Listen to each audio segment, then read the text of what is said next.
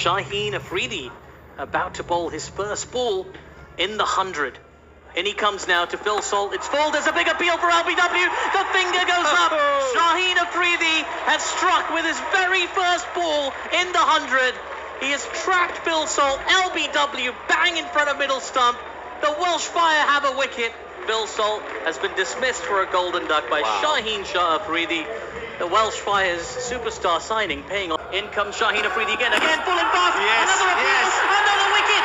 Shaheen has 2 and 2. Shaheen has 2 and 2 here in Cardiff.